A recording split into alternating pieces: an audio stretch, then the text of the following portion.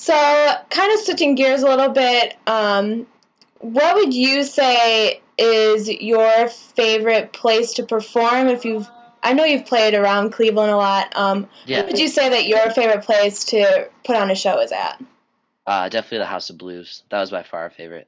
Um, the sound there is just like the best that we've ever played with, and the first time that we played there was the Tri-C High School Rock Off, and it was pretty cool just because we never really played a bigger show like that. So one of our first shows was at the House of Blues, and so I don't know, it just kind of like blew our minds that we were playing there. I would say, I mean, that place is so huge. So I couldn't Yeah, imagine what it would be like to perform there.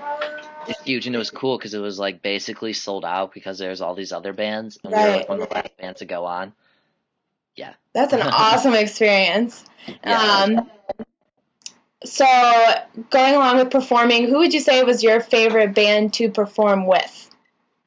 To perform with. Hmm. Um, man, um, I think I would say um, Conditions, who I mentioned earlier. Um, they're just a really big influence all around. But when we play with them, it was the first time we ever heard them, and they were just honestly like the most genuine dudes that like we've ever met. And the fact that they're one of our influences and that they're really awesome guys is just it's a huge influence on us, not only like musically, but how you approach music and how you approach. Oh, sorry. Um, That's all right. um, but yeah, they were just really genuine, and it was really cool playing with them. And they have a great stage presence. It was fun. So, So I also wanted to ask, what would you say was your band's most memorable moment as being Goodnight City Lights? um, our most memorable moment, um, good or bad, Well, either one that you'd like to either share. either or.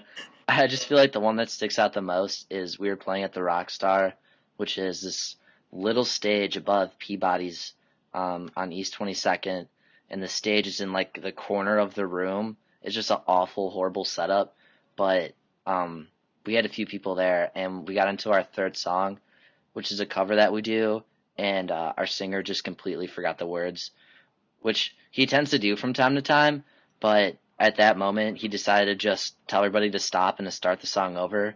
And we've never had to stop a song and start it over, and Wow. it was just really embarrassing.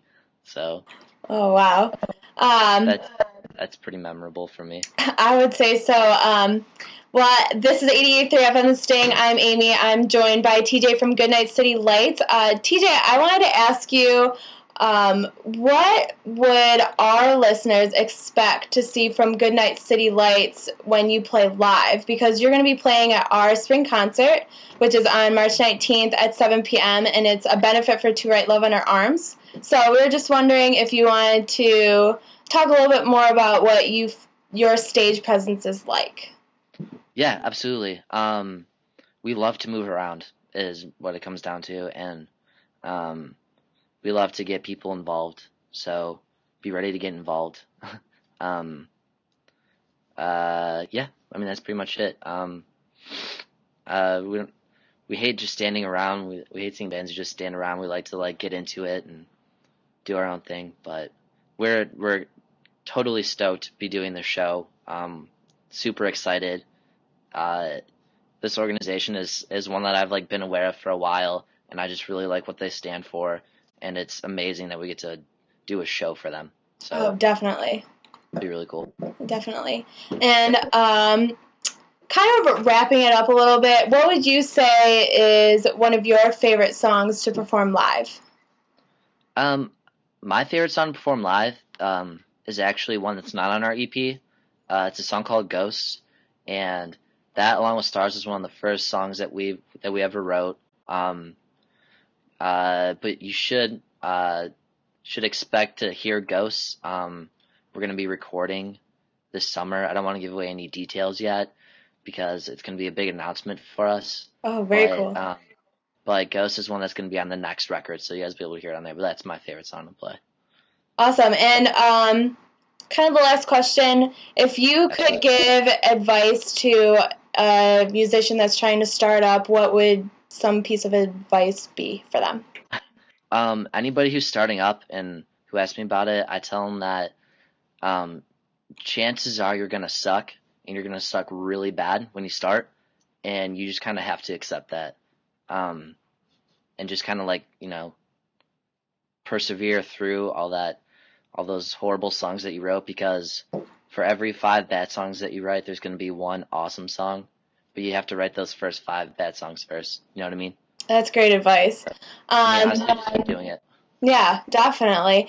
And you can come see Goodnight City Lights at the WEWC Spring Concert, a benefit to Write Love on Her Arms on March 19th at 7 p.m. I want to thank you, TJ, so much for joining us today, and we're really excited for the show. Thank you so much for having me. This is really cool. That's no problem. Well, you have a great day. Cool. Thanks. You too. All right, bye-bye.